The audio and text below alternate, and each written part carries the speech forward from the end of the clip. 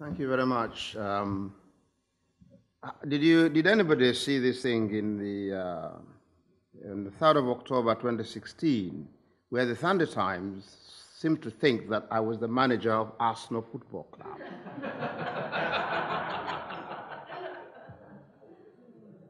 They were writing out my biography, and somehow it got confused with the one. They're simply going back to 2005. They did do something about Arsene Wenger, and then there we are. So they think I'm part of the manager of Arsenal. Now, if you support that club, God bless you. If you don't, well, who cares? We can all be mistaken for all kinds of different things. And of course, I could see where they got their confusion. It was Bishop for Stepney when they wanted to change their rather small, grounds, Highbury, into the biggest thing they've got now called Emirates. And I was on the chairing the partnerships and therefore the negotiation with the council for them to get a greater grant, provided they were able to provide some social housing. So that's how my involvement with the club is. Now, I've never supported it, but my son is an avid supporter. Well, friends, the Church of England has been engaged in sport and mission for decades at the parish level. It's also engaged through diocesan positions such as club chaplains in professional sports, and particularly football, and more recently the commissioning of our Bishop for Sports, Ambassador, Bishop Tony. Why we've taken that long to do it, I will never know. Now, hands up for those who followed Rio 2016 Olympic Games. But I'm not saying really followed. I'm not talking about you going in and out. Actually staying up late at night. How many? I'm glad I'm in company with some people. Thank you very much. Well, whatever sport you follow, friend, whether it's from gymnastics to cycling, rugby to tennis, it was fantastic to be part of Team GB, recognizing the hard work, commitment, and talents actually they displayed. As a Yorkshire person, Sada Golden Girl from Sheffield, Jessica Ennis-Hill has now retired. But sport and mission is nothing, friends, new. It's not new. The catalyst of the 2016 London Olympics and work that was undertaken actually helped to challenge the ongoing thinking and behavior of the Church of England towards future sports mission. There were many reasons and motivations for this. They include this. Sport mission works actually. It does work, so let us grow it. Share best practice and learn lessons together across dioceses. Secondly, sport has a great impact on many young people in our congregations across the age range and need to think about actually a stronger narrative for this area of life because it is where many spend their social time and actually build friendships. Sport on Sunday is growing and often creates tensions as increasingly sport actually meets the same time as church and families actually have to work out a health care of balance. When our children were small, sports on Sunday was not as strong as it is now. But now, actually, it's a very big Sunday activity. So if you are a Christian family and you've got children and they want to go and play, it's not going to be an easy. So you've got to work that out. But I suspect messy church and things like that, fresh expressions, you could do it on different days. And churches have got to be aware that they can't now expect most of all young people to be in church on a Sunday morning. They'll be somewhere else. This gets more difficult the higher the level of sport actually people are involved in. It gets more and more difficult. Fourthly, research suggests that churches that don't have a thriving youth work won't thrive in the long run. A guy has been researching on fresh expressions and actually says the ages really between 10 to 25, if you haven't got a fresh expression of church, you're not going to find them.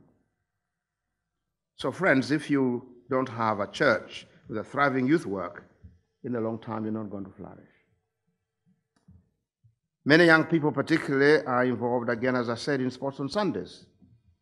The other thing is this, sports continue to dominate popular culture. The front pages alongside the back pages. That's how I found out they thought I was the manager of Arsenal Football Club. So the question is, how do we really engage? How do we really engage? When you know that sport is actually dominating the culture. Pop music used to at one point. But now actually sport really takes in a huge number of people. And most families go actually to those games as well. 10 million people play sport. You want to know, this is quite a huge, staggering figure. 10 million people play sport in 150,000 sport clubs each week. 150,000 clubs. Where is the church? Okay. This is a significant, actually, mission field. Now, we want to evangelize not because we want to prop up a dying church. That's not the reason. We want to do it because the good news of Jesus is for everybody, and that young people should get to know it as well. As Christians involved in the world of sport, we are called to be a witness to those around us, fostering good relations and building links across communities beyond the church so that the reality of Jesus Christ is visible for all. I cannot imagine our Lord if he was alive today. You won't see him in the crowds at a football match or a rugby match or that rather more specialized game called hockey. He's got his stick with him. So watch out. Well, in his letters, the Apostle Paul often uses the discipline and dedication needed to excel in sport to help us picture what being a disciple looks like. Now, these letters are quite old. So sports is not a new thing. He actually uses the image of sport. As churches, we should actually celebrate all that sport has to offer and its importance in local communities, as well as worshiping the God who has made our enjoyment of sports possible. There are some people who think that, in fact, you can get clergy sometimes complaining to the congregation, not having young people because they are at a football match on a Sunday morning. Well, why are you complaining to those who are there? The people are absent. So what should we do? What should we really do? Do you think that sport is a good thing? And I happen to think it is. The church needs an openness to the world. We need to be open. Through lack of openness to the contemporary world, theology has actually sometimes worked in a kind of vacuum with neither meaningfulness for itself nor the power of self-communication.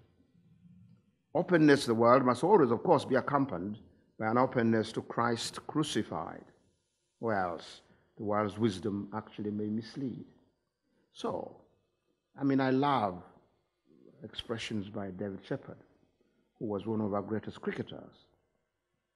He said, whenever he played cricket, either as a batsman or as a bowler, when he faced a very fast bowler and is near the stumps, he would say, Holy Spirit, that is for you. And he would whack it. The same in the bowling, that was given speed, because he never separated his sports from his faith. They were not in two compartments. The shepherd was the person who loved Jesus. And on that particular cricket pitch, he wanted always Jesus Christ to come out. So this engagement with the world is a very important thing. And Christ must never, never be left out, Christ crucified. The need is for every kind of openness to the past, to the present, to the world, to heaven, and to eternity. Thus, our openness actually to heaven is null and void unless it carries with it an openness to the world around us. We've got to see Jesus. With the daily decisions and relationships with the world around us, we encounter God, and we learn the meaning of our theology in human terms. So those who isolate the secular city from the past and from the eternity lose the dimension, actually, in which human lives have their ultimate meaning and the perspective in which the need of the secular city are rightly seen.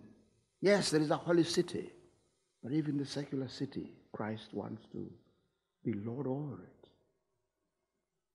Nowhere more vividly than actually for us in the service of Holy Communion, where Christians find Christ, an openness to the past and the present, to God's kingdom and to the world. Now, for people who believe that God became human in Jesus, and in that bread and wine, which are still very, very earthly things, friends, to see sport as a possibility and the vehicle for the Spirit of Christ to be present is not all that difficult to see.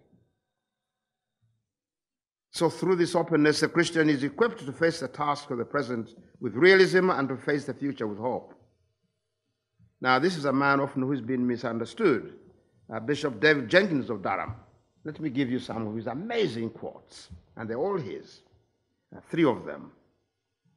He said, God is as he is in Jesus, therefore we have hope. God is as he is in Jesus, therefore we have hope. Then listen to this one. When you feel you are not up to it, God is already down to it. Now that's fantastic. And that's the message we want to say to all our sports people. You may not feel up to it, but actually God is already down to the thing. And then thirdly said, for God's sake, don't be religious.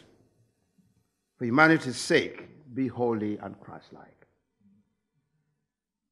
In sports, we do not want to look like boring guys and lasses that really make it look as if our religion is something awful. It is possible we can bring that joy of the Spirit. So please, for heaven's sake, for God's sake, don't be religious. And for humanity's sake, be holy and Christ-like.